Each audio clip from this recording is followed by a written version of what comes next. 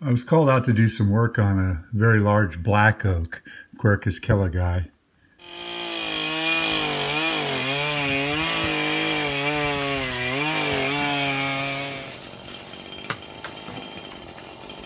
The tree is located up in the mountains, kind of close to where I live, and I did this job with my friend Jeff.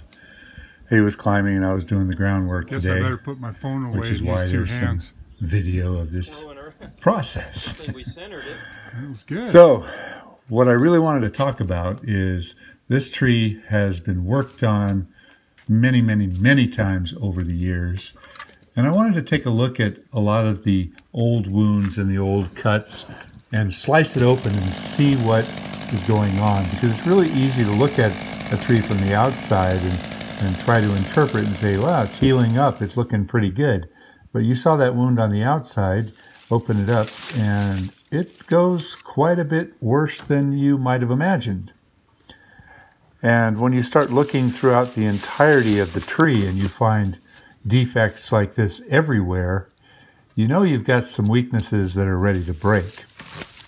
Well, our job was to lighten up the tree because it was very one-sided and it was starting to grow into the building.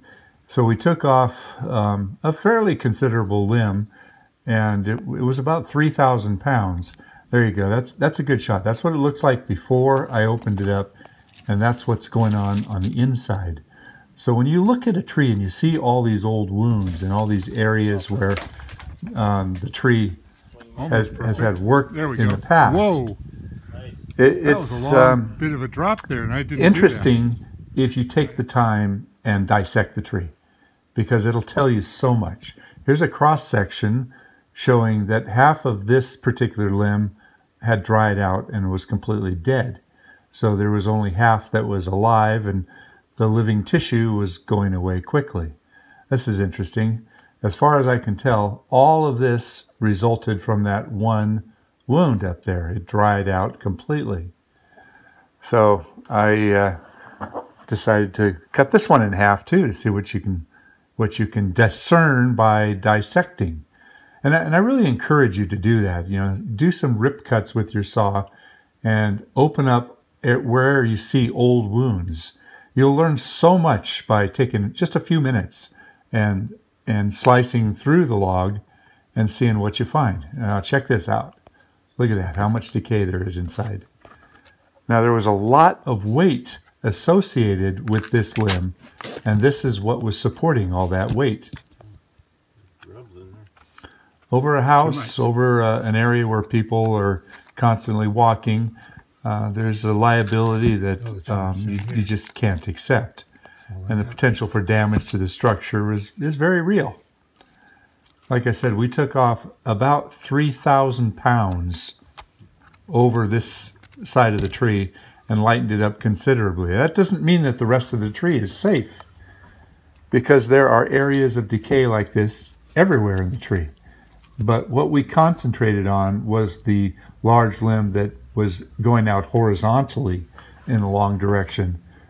Look at that. Look at how much drying out there is on that. There's a little bit of active cambium tissue going on, but so much of this has just dried out. Now, when people say, well, why did that happen? Well, you really have to spend some time and open it up and try to find, you know, what started all of that. You know, was it all related to a cut? Was it related to a tear? Here's a spot where I found where I looked at that and I thought, this looks like a healed over wound, and sure enough it was. It wasn't as bad as it could have been. It wasn't a deep decay, and it completely encapsulated this cut. But you learn a lot. You make these little cuts, just slice them open. Here's another one. Looks like there was an old wound there that healed up, or compartmentalized, which is a better way of saying it. And you can see that there is internal decay. Maybe it's slowed down, maybe it's almost stopped. This is interesting.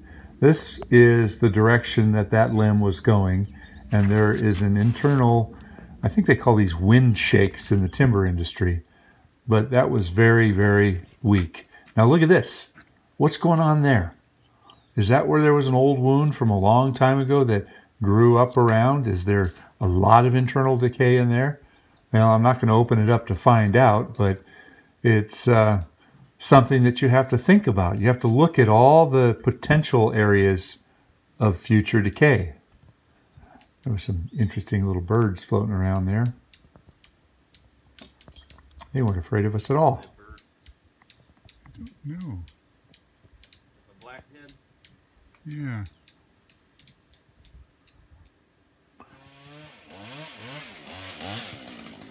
Let me, we lowered all the stuff down onto the deck, okay?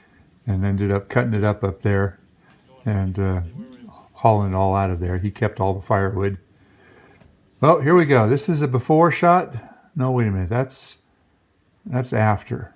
That's at the end of the day. I think I got a before shot coming up. That's the clean out that we did. There we go. There's the before shot.